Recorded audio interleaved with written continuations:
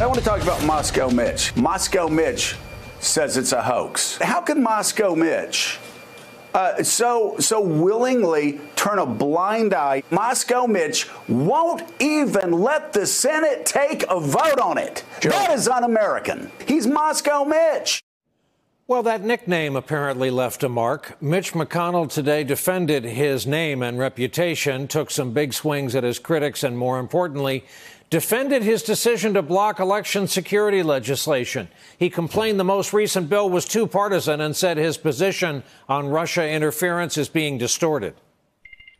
Every single member of the Senate agrees that Russian meddling was real and is real. We all agree that the federal government, state governments, and the private sector all have obligations to take this threat seriously and bolster our defenses. So here's what happened. Hours after Mueller warned that Russia undoubtedly will interfere in our 2020 election and is doing so right now as we speak, the Democrats tried to get the Senate to vote on bipartisan election security bills. Republicans blocked the measures. This afternoon, shortly after McConnell's angry remarks, Senate Minority Leader Chuck Schumer responded. And it's Leader McConnell, who is the majority leader, who can determine what's put on the floor, and he has put nothing on the floor on elections. When last year we attempted in the appropriations bill to add more money to help the states harden their systems against cyber attack, Leader McConnell opposed it. He said it's not needed. So still with us are Jeremy Bash and Peter Baker. Jeremy, let's talk motive. What does Mitch McConnell possibly have to gain by holding up or destroying this kind of legislation? Well, I don't think he's a Russian asset, but I do think he's doing the bidding of the president. And it's strange, Brian, because, of course, a paper ballot doesn't favor a Democrat or a Republican. A rule that says that you have to call the FBI if a foreign adversary nation tries to peddle dirt on your opponent and contacts you in the middle of the election, that doesn't favor Democrats or Republicans. But clearly, Mitch McConnell believes that Donald Trump will be angry, will shed a tear, will get upset, will wag his finger, or maybe tweet at Mitch McConnell if Mitch McConnell does anything to suggest that the threat against our election is real as it pertains to 2020. Peter Baker, what a new and strange feeling for patriotic Americans of a certain age.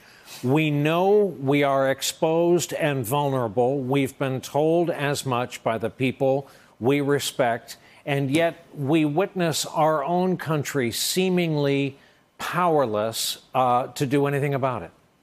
Well, and not just powerless, but polarized. We don't even agree on what needs to be done. We don't even agree on the idea that we were attacked, in effect, and what the attack meant and what we should think of it and how important it was. I mean, it's really fascinating, of course, as you say, Brian, for any of us who grew up in the Cold War, to look at this moment and realize that it's the Republican leader who's being accused of being soft on Russia and is firing back at his opponents for McCarthyism. That's quite a turnabout.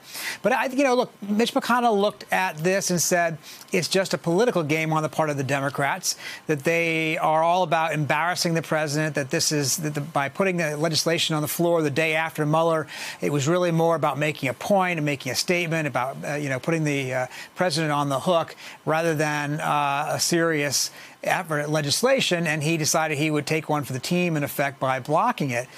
There's a cost to that. The cost is you're going to be accused of blocking something that sounds reasonable to a lot of Americans. His point is we're already doing a lot of the things we ought to be doing. The administration is already doing things. Dan Coates, the aforementioned outgoing director of national intelligence, has put in place a top executive to focus on hardening defenses.